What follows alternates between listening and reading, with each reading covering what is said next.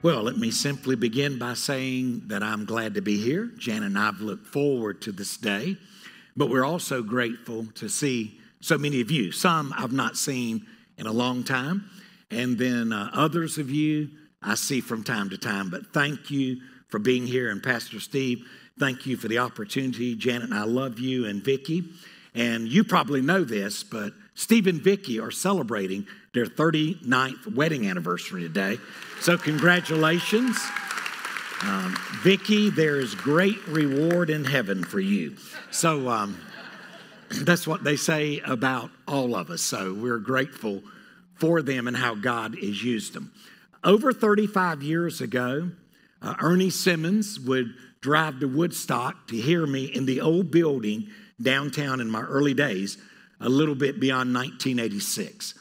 And then we began to dream about a church over here. So really, we had the opportunity to start over 125 churches. But there can only be one that's the first one. This is the first one. This church was started in a burned-out motorcycle shop called Paulding Baptist Church. And today, New Seasons. And so I'm grateful for how God has used Steve to lead the church to its greatest days thus far. And I believe the best is yet to come. If you have your Bibles with you, I'm going to be teaching from 2 Corinthians chapter 8. I've been assigned to speak on generosity and biblical financial stewardship, and yet to try to stay within the context of your series on Joseph. So I thought the best thing I could do is tell you what I've known through the years about Joseph. First time he's mentioned in the Bible is Genesis 37. And the Bible says about Joseph, here comes the dreamer. The word dream is the same word for visionary. It's the same word for prophetic revelation. And so here's a dreamer. Now, he gets off to a rough start because he meets with his brothers and he said, God showed me a dream and there's coming a day that all of you will bow before me. Didn't go over real good. And so as a result, the Bible says his brothers hated him. Maybe you know the story. They wanted to kill him. A couple of his brothers said, no, we're not going to kill him, but they threw him into a deep pit. Let me say this about pits. Unless God sends somebody along, unless God gets involved, you're not coming out.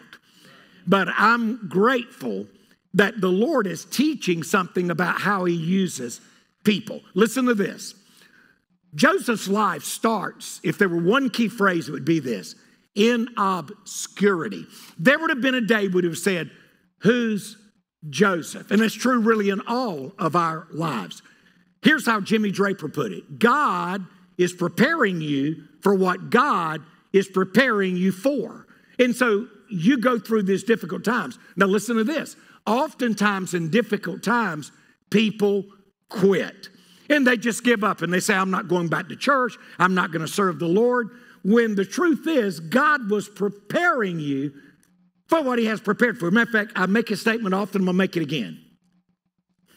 Anybody can quit. It just takes no effort at all just to finally say, hands up, I surrender, I quit. But to press through during times of obscurity. And by the way, it is in the dark rooms of our life that God develops us. And so he's developing something here. So what happens? They throw him in the pit. Well, you know what happened? A group came along, a caravan, saw him, took him out and took him to a city, sold him into slavery. You know the story. He ended up in Potiphar's house. He had not been there too long until there were some false allegations against him. And as a result, he went to prison. Listen carefully.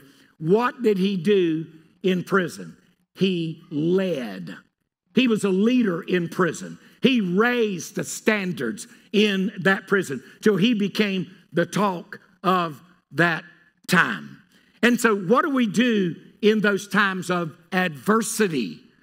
So there's obscurity, there's adversity, but ultimately God is going to get him where he's the second in command in Egypt. And now he's moved into a place of prosperity. But he would have never known prosperity, by the way, and been able to help so many others. And by the way, that's why God blesses us. We are blessed to be a blessing. And so God wants us to minister to others. If God ever blesses you with influence, or God helps you in some way in your life, you should use the platform God gives you in order to bless others, to use it for His glory and for other people's good. And so Joseph is a beautiful picture of that. And the Bible wraps it up in chapter 50 about Joseph and says this: what Satan meant for evil, God meant for good. And sometimes there's things that go in our life that really are not good. You ever done something you wish you could undo? Ever said something you wish you could take back?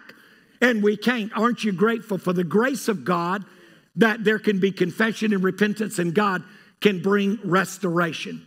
Now, in the text that I'm going to deal with today, there's a church. I would definitely say the church at Macedonia was a church of obscurity. I would tell you that this church went through great adversity. I'm going to show it to you in the Bible. But I'm going to show you that God used them ultimately to be a church that's noted as a church that was not only prosperous, but I entitled it this: The South Inspires the North. So what are you talking about? The offering is for the church of Corinth to receive in order to give the poor Jews in Jerusalem. In other words, chapter 8, verses 1 through 9 is a biblical record of how to take a love offering when there's a great need and how to meet that need. And so in that particular text, here's what you're going to see. God is going to use the inspiration of a people called the Macedonia church. But God is going to use as an example the Lord Jesus. Here's a good way to say it. Jesus never challenged us to do anything He's not already doing. He becomes the model. He becomes the example for us to follow. So I want you to listen as I read this text. I'll kind of give a little commentary as I go along. 2 Corinthians chapter 8. Listen to verse 1. Moreover, brethren, we make known to you the grace of God. If I had a pencil and I was underlining something in my Bible, I would underline these words: the grace of God. This is a story about the grace of God. The grace of God is the ability of God working in our lives. There are some things that I can do that I couldn't do until I experienced the grace of God. For instance, when I was 16 years old, I was told that in about a week I had to give a public book report. No way, Jose. I was not into public speaking. Craziest thing I ever did, I quit school. 4 years later, after managing a pool room, God saved me. And guess what He did when He saved me? By the grace of God, made the very thing that I despised the platform I'd use for the rest. I've been reporting ever since. I mean, so God used. So here's the bottom line. Sometimes somebody says, I sense, this is crazy. I sense God's calling me to do something, but I don't think I can do it. Don't raise your hands when you sing that He is the God of the impossible if you're going to then turn around and tell you how you can't do it. If God's called you to do something, through the grace of God, God supernaturally enables you with His ability to do it. No, I can't, but God can. Moses asked a question in the Old Testament. It's always blessed me. It's a rhetorical question. It needs no answer. He said, is anything too hard for the Lord? I'm thinking I could feel Steve's pain. I raised just under $100 million for buildings while I was at Woodstock. In my 33 years, just under $100 million campus. We were building the whole time that I was there, right up to the very end, and paying the whole time. So I know His pain when He says, we're not there yet. I remember I stood up years ago and I told our people, Steve, be encouraged. I said, Steve, don't you worry. Everything you need, it's already there. But it's in their bank accounts. All right, so sometimes we're praying and we're saying, oh, God, send it. He already has. The problem is not in God sending it. The problem's in God's people Say it.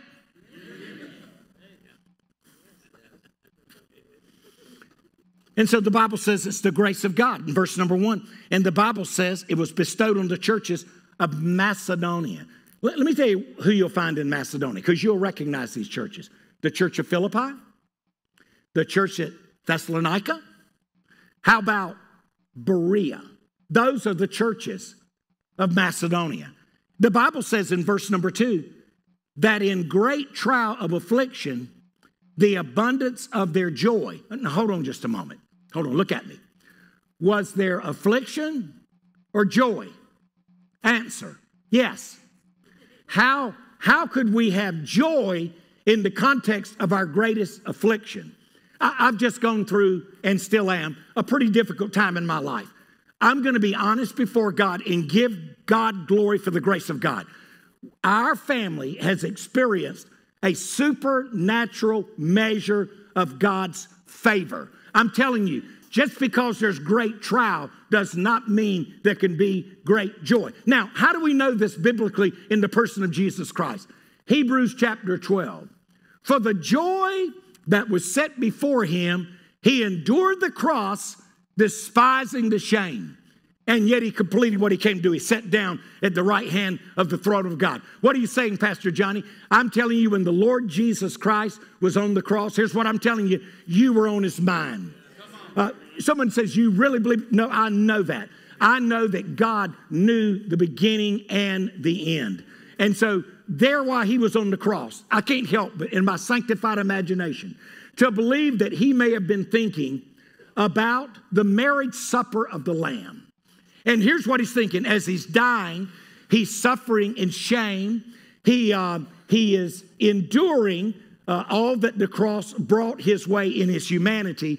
And yet, I think when he would think forward, he's thinking, what I'm doing on the cross, shedding my blood, dying, a substitutionary death, I am actually providing for those who one day God the Father will perform a wedding ceremony between the Lord Jesus Christ and the church. Revelations chapter 19.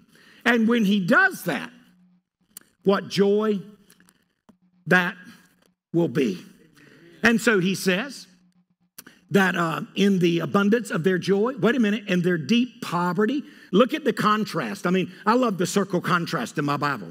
In their deep poverty abounded in the riches of their liberality. Wait a minute. Is it poverty or is it riches? Both. Pastor, how is that? Well, first of all, let me say thank you for asking. We minister, we haven't been able to go in 2 years because of civil war and because of gangs. But my wife and I have been maybe a dozen times to Haiti. It's the poorest country in the Western Hemisphere. Now, hold on just a moment. Why do you go? Because we have 7 life goals, and one is touch poverty. Why? Because I was raised in a government project. I was raised in poverty. Dad checked out when I was 7. I was raised by a single mom, and mom worked 2 jobs. She worked in a factory daytime, came home, cooked dinner for us, and then walked, we didn't have a car, walked downtown to Whitefront Grill and waited tables.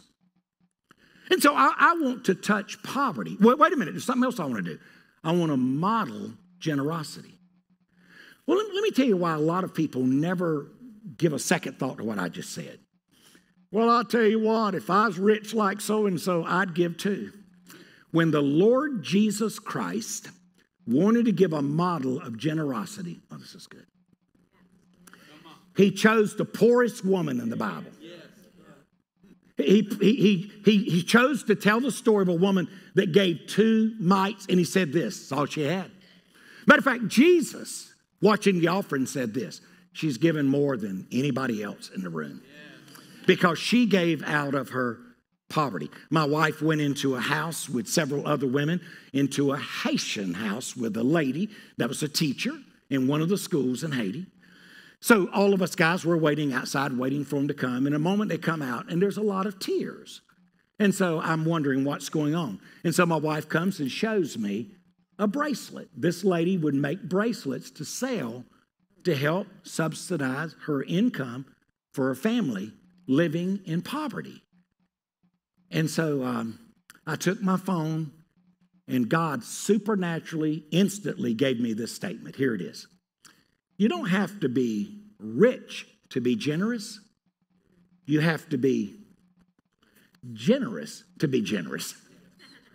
So Jesus says, I want to find a person, and I want to find a person who is impoverished that can give their riches.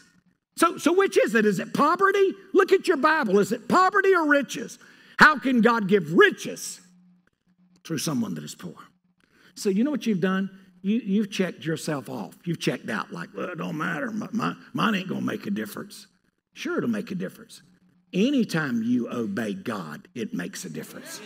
And it's really what it is. Here's what it is. You may say, oh, I helped met a need. But you did more than that.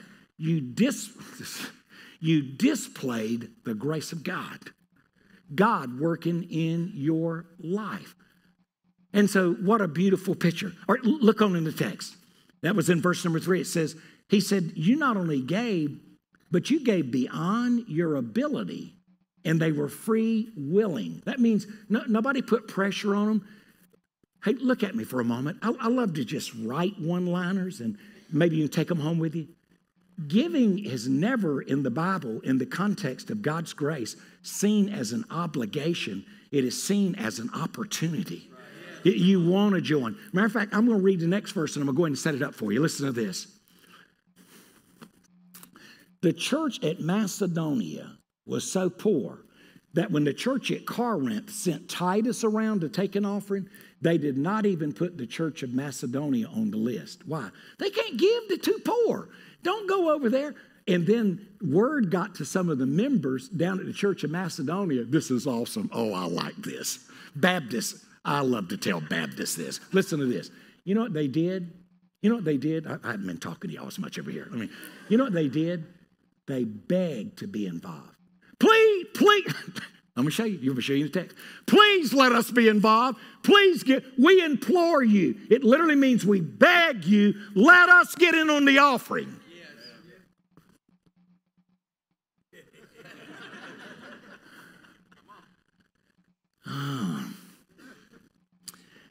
So here it is, verse 4, imploring us with much urgency that we would receive the gift and the fellowship of the ministering to the saints. Oh, by the way, they didn't just see it as giving a gift. You know what they thought of? This is awesome. Sometimes we use the word too narrowly. We say, I like going up to our church in New Scenes because there's good fellowship. What do you think about his fellowship? Everybody's greeting one another and all. Did you know the word fellowship translates also in the Greek New Testament partnership? You partner with God's family. And none of us can do alone what all of us can do together. Matter of fact, in Proverbs chapter 6, when God wants to magnify getting something done, you know what he illustrates? The ant. Hey, have you ever watched ants? If you don't have anything to do this afternoon, go home and see if you can find some ants. Hey, where are you going, honey? I'm going to just go out in the yard and find some ants. What for? Watch them. Pastor Johnny says, let me tell you what you'll find. Honest to God, let me tell you what you'll find. They'll be carrying stuff that's bigger than they are. These little old ants. And the Bible says they don't even have a commander. The locusts have a commander. The ants don't. They're just out there just doing whatever they can do to help carry the load. It would never happen here. So please, this is not for you. It's just so you can maybe get a laugh out of it and tell somebody else, but it's not for you. Here it is. I used to be a hobo Christian. Hobo Christian. Yeah. I hitched a free ride on somebody else's train. For instance, when I got my first car, I'd go to Wrightsville Beach. I lived in Wilmington, and I would circle around. And somebody said, won't you park? Can't right yet. What you looking for? Looking for a car that paid a lot of money on the meter. When they leave, I'm going to park on their nickel. Now, it would never happen here. Like I said, it's not for you. But could you imagine if you don't give, you're parking on somebody else's nickel. Somebody asked me one time, said, Pastor Johnny, do you believe in UFOs? I said, oh, yeah, absolutely. They said, you do? You believe in UFOs? Yeah. I said, I pastor a bunch of them. UFOs? Yeah. Uncommitted, freeloading, onlookers. Not here. Weren't meant for you. I'm just letting you in on some stuff that I've learned through the years that I used to teach in church. Because the last thing I want to do is to offend anybody, and then you get along with God and God show you that I was right. That's the last thing I would want to do, all right? I mean, God forbid that the service would be so intentional that it could actually, this would be something, change somebody's life. Amen. Come on. Preach it. I'm through with those. I'm not going to give any more of those, so you can stay to the end, I think. So he's begging to be in. Look what he says in verse number 5. And not only as we have hoped, but they first gave themselves to the Lord. God knows that if you'll give yourself to him first, you don't have to worry about the rest. But it then goes on to say, after they gave themselves to the Lord, it says they gave themselves to us. And I wanted to read something. I read this story the other day. It's written as a true story. Listen to this. This missionary was trying to really win this tribe to Christ. And you've got to get with their tribal leaders to get permission. I've done that among the Maasai, and I'm sure Steve's seen a lot of this in Uganda, where I'll travel with him, Lord willing, in just a couple of months. So listen to the story quickly. The chief of a very primitive tribe tried to impress the missionary with gifts of horses, blankets, and jewelry. But the missionary said, and I quote, "My God wants to chief himself." Then the chief smiled and said, and I quote, "You have a very wise God. For when I give him myself, he also gets horses, blankets, and jewelry." See, God doesn't need what you have. That's right. That's right. You need to allow the grace of God to be active in your heart for him. Heard a friend of mine the other day talk about how Jesus one day told his disciples, go into town, and in a certain place you will find a donkey. Go in and tell the owner, I have need of it. By the way, just to remind you, Jesus made that donkey. Can I get a witness? He made the donkey. But here's what he said. I just want to borrow it. Did you know God doesn't need what you have? But sometimes he likes to borrow what you have since he's in you and use it for his own glory. And so they returned that donkey. Matter of fact, if I wanted to just fast forward to the end, there was a day, this is good, he borrowed a tomb. He just needed it for a few days. Yes. Oh, by the way, how would you like to have been Joseph of Arimathea? When you get to heaven, I do plan to go to heaven. I do plan. I'm going to be there a long time, so I'm going to meet a lot of people. Can you imagine when I go up and I say, hey, I lived in 2023, those years like that. When did you live? I was in the first century. Really? Yeah. Where'd you live? Jerusalem. Tell me your name. Joseph of Arimathea. And some of you are going to say, never heard of you.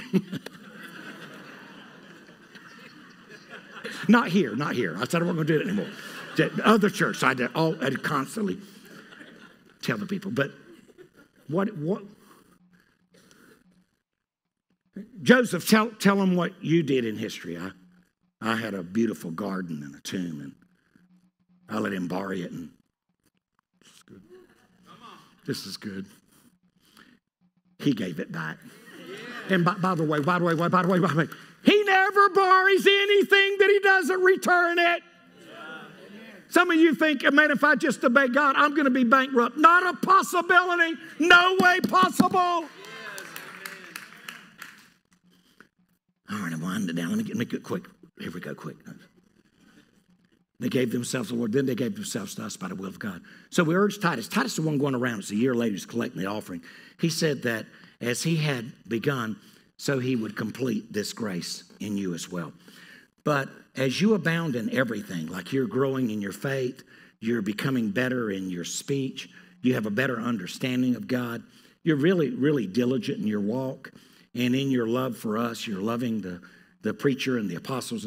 But then he said this, but I want you to abound in this grace also. Here's what he's saying. You're growing in areas of your life. Look at me. I want you to grow in your giving. I want you, all right, New Year's resolutions. I want to lift more weights. I want to walk further, run faster. Whatever your resolution is, let me ask you this, just between us and God, have you ever had this resolution? I want to give more to God's glory this year than I've ever given my life. I want this to be my best year. I'm gonna step it up. We're gonna trust God to do that. Janet and I did that in our lives. And there was an ultimate goal we had, and God allowed us to do it in the year of 2017, 2018. We accomplished. I'll leave it right there. All right, listen to this. Two verses. I'm going to wrap it up with a story. I speak not by commandment, but I'm testing the sincerity of your love. How? By the diligence of others. Hold on just a moment. You don't find that very much in the Bible. It's like a spiritual competition. He's saying, listen, if you'll look at the diligence of those that are down in Macedonia, and if you'll compare it to what y'all are doing up there in Corinth, I'm testing your love. Wait a minute. Who said it? I don't know who said it first, but here's what they said. You can give without loving, but you can't love without giving. And so, Steve, you better have something for Vicky for her anniversary. I'm going to check with you afterwards. I want to know what you're giving her on Thursday. And don't give me this stuff that waiting for the biggie next year. Boast not thyself of tomorrow. You know what a day will bring. Do it now. Anything else, Vicky? Was that it? Was that all? Okay. All right, here it is. Here's the key. Here's the capstone. Verse 9. For you know the grace of our Lord Jesus, that though he was rich, yet for me and you, for your sake. If you never become a Christian, not a clear verse in the Bible that Jesus died for your sake. He died for your sake. Jesus paid it all to him. Matter of fact, let me tell you what. Listen carefully. Here's a good way to say it. God has served. He's waiting on you to respond. He's sent the Lord Jesus Christ. He shed his blood. He died on the cross. He made perfect provision for your preservation. Now he's waiting for you to respond. And so he says in verse number 9, and though he was rich, yet for your sake he became poor, that you through his poverty might become rich. I mean, I don't know any other way to say it. Jesus really gave it all. The priority of giving was a reality in the life of the Lord Jesus Christ. You know, if we get to the place where we try to be faithful with the resources God gives us, and we're asking God, what would you have me do? We find out about needs. We find out about mission, ministries that mean a great deal to us. And this is weird if you have to jump ahead, but if I was preaching through the book, I'd finally get to chapter 9. And let me give you a verse, and you can see me after service if you want me to show it to you. But in chapter 9 of 2 Corinthians, the Bible says that if you'll be faithful with the grace, the gifts God's already given you, I will make it possible that you can give to all of the needs that come your way. You won't have to decipher between them. God just supernaturally. And again, you're thinking, how does he do that? Let me tell you what you sang a moment ago. There's beauty in what I can't comprehend. That's what we sang. It's you, Jesus. You're the wonder-working God. Somebody said, Preacher Hunt said that. No, Preacher Hunt didn't say it. The Word of God said it. So let's quote the one who said it. I didn't say it. I can't provide the grace of God. I can only be a recipient of the grace of God. But everybody gets to where they are in giving because somebody influences them. I wrote 5 questions, and then I wrote a lesson that takes 2 hours to teach called the Stewardship of Influence. And here's what I ask. Listen to this. Everybody in the room can answer this. It's that personal, and then I'm going to tell a story. I'm through. Who influenced you? Some of you say, boy, my mom's my greatest influence, my sister, my pastor, my Sunday school teacher, a girlfriend, some guy. And then I'd ask the other question. When did they influence you? And you go back into the time of your life then. How did they influence you? Hey, here's a good question. Why did they influence you? But this next question, really, it sort of makes it known whether you'll ever do anything with the influence. Here it is, question 5. What have you done with their influence? Someone says, he greatly influenced me. Tell me how. What have you done? What have you done through it? So quickly, I didn't tell it last story, and some of you have heard it, especially all my Woodstock family, and some of you attend other churches now, and we're kind of reconnecting today. But listen to this. I was in poverty, okay, raised on welfare and government project. And that's because if you go to my office downstairs in my house, if you ever go, I'll show you. I've got the original address letters, the original from where I was raised. I don't want to ever forget. Oh, come on, somebody help me here. I don't want to ever forget where God brought me from. Here's what most of us would have to admit. God's been better than you ever dreamed he would. You come on now, come on. Some of you'd have to say, I never dreamed I'd have what I have. I never dreamed I'd live as long as I've lived. I mean, God has just flat been good to us. Come on. All right, so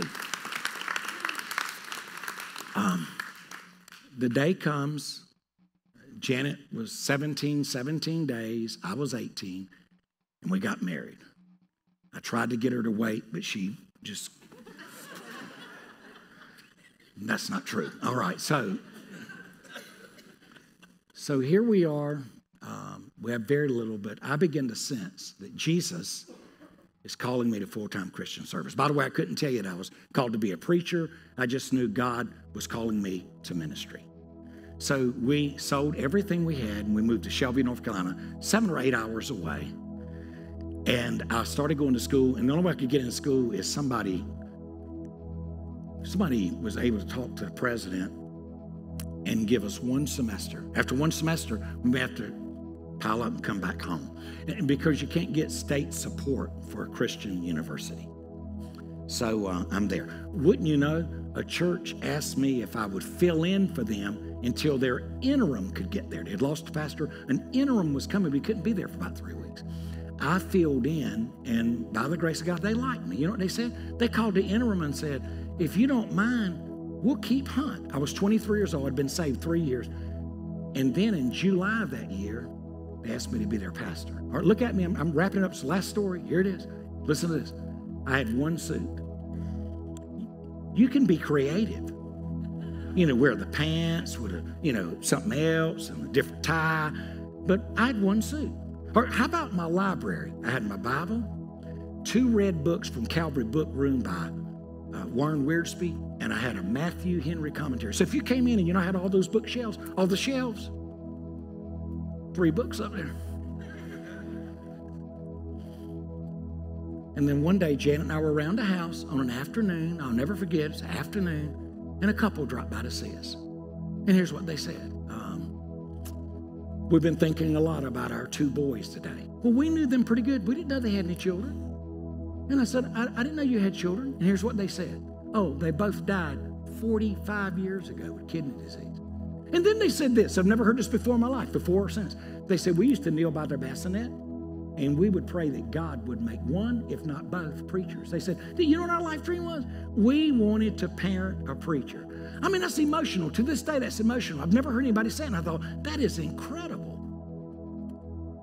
And then they said, well, that's why we dropped by. And I'm not tracking. I'm thinking, how do you connect the dots? And they said, we came by because we really believe in you. You're 23 years old. And even back then, I didn't have much education, but they said I had a lot of fire, but not much light. So I've been fired up since the day God called me. I didn't get more passion. Jesus put passion. I mean, there's a fire. It shut up in my bones. Can you imagine how hard it's been the last 9 months to keep that fire under cap? I mean, it really has. It's been hard. But listen to this. He said, we want to adopt you and Janet. I said, adopt us? What does that mean? He said, well, we want to buy y'all's clothes. We want to buy you some new shoes. We want to pay for your school. And I want you to see me every 2 weeks at church. I'm going to give you spending money. Somebody said, well, how did you respond to that? Hello, Dad. Good Lord. How would you respond? I mean, really, and really, that's what happened. His name's Otis Scruggs. Her name's Viola. I'll never quit telling that story. All right, so look at me. Who influenced me? Otis Scruggs. When? college student, broke as a convict. How? Generosity. He didn't just buy me suits, he bought me the best. Bought me floor shine shoes. That was a big deal in 1976. Bought me some hush puppies, the real deals, real hush puppies. Bought my wife's clothes, bought my kids' clothes. And then he gave me like 2 20s and I only brought home like $49 a week. So when he came and gave me every 2 weeks an additional $40, man, I was flying out. And then he'd take me out to eat about every other day and pay for it. What have I done with it? Look at me. There's no way I could not be generous when God put somebody in my life that demonstrated the grace of God and that gave like that to me. No way, no way, no way. So we get a call, 7 years, trying to quit, get a call, Otis is dying. Matter of fact, they said he's already in a semi-coma. And I said, well, Janet and I are leaving now. It's about 7 hours from Raleigh over to Shelby. They said, no, don't come now. By the time you get here, he may be gone and you'll need to come back to do the funeral. So don't come. He won't even know you're here. Look at me. How do you respond to that? I'll know I'm there. You with me? I'll know I'm there. So I go into this room. I pray all the way there, and I stand at the bottom of his bed. And in my deep voice, I said this, Otis. And after a moment, I'll never forget it. He's in a gown. He's hooked to all the machines, wires everywhere. His eyes open. I could tell, probably fuzzy to begin with. Then he saw it was me. And I can't tell you what I told him because I couldn't get through it. But I pretty much knew this was my last opportunity to see him alive. And what I did is with all the gratitude, graciousness I could muster up, I just said, Otis, I love you. Nobody's ever done for me what you did. I'm able to stay at school. My school's paid for. I don't go to college a dime for 4 years. I've got some of the finest threads, nice shoes. My wife has nice dresses. Holly and Deanna have nice. Thank you. I'll be forever. Look at me. I'll never forget this. Now look what he did. It took me a while. Look what he did. He got agitated. Started moving around, and I'm thinking, what's he doing? And he kept doing this. And then it dawned on me. Every time I saw him, he reached for his wallet to give me 2 20s. On his deathbed, he was trying to find money in that gown to give me. Here's what I wrote. When I left there, here's what I wrote. And this is an invitation. Please hear me. Please hear me. People die the way they live. You die stingy. Look at me. You die stingy. You live generous. You die generous. People will talk about you. Otis has been with the Lord. Oh my gosh, Janet, 25 years. And here I am, 25 years later. And by the way, when he met me, he didn't know I'd be the president of the Southern Baptist Convention. He didn't know that God would let me pastor one of the largest churches in America. I was running 35. He didn't invest in me because he thought, fine, boy, this is going to be a winner here. Yeah, but all 35 that show up every Sunday. He invested in me because the grace of God. So when I'm stingy, all I'm saying is, it is not operative in my life. But when the grace of God, his abilities in you, what a difference. I really feel strong. I feel strong to do this. Steve's going to come in a moment, but listen to this. Somebody says, we had a 24-year-old lady get saved at the first service. Somebody said, why'd you even bring that up? That's the grace of God. See, the grace of God is not about what I give. Oh, thank you, Jesus. The grace of God is about what God gave. For God so loved the world that he gave. The reason I want to do anything is because of him. It ain't because of me. You take Jesus out of me and I'll be just as stingy and greedy. My attitude will be, I want to make all I can all I make, and set on the can. But I'm telling you, when Jesus comes in, lids start opening. I mean, you start raising the bar. God starts working in your heart. He starts showing you what. Wait a minute. Don't just sing about a wonder-working God. Let this wonder-working God do wonders in you. But let me tell you where he wants to begin. He wants to save you. So I'll tell you what, let's pray. Every head bowed, every eyes closed. If you would say right now, Pastor Johnny, if I died before nightfall, I don't know for sure I'd go to heaven, but I want to settle it. I want to know. Let me speak to you. God loves you. Christ died for you. And Jesus desires to save you this morning. So right there where you sit, why don't you just ask him to save you? Seriously, if you want your sins forgiven, you want to know that you're going to heaven when you die, you want to know that Christ lives in you, gives you the power to live the life that he's called you to, ask him right now. Just say to him, say it in your heart. Say, Lord Jesus, call on him. I need you. I know I cannot save or change myself. So I'm asking you in faith, come into my life.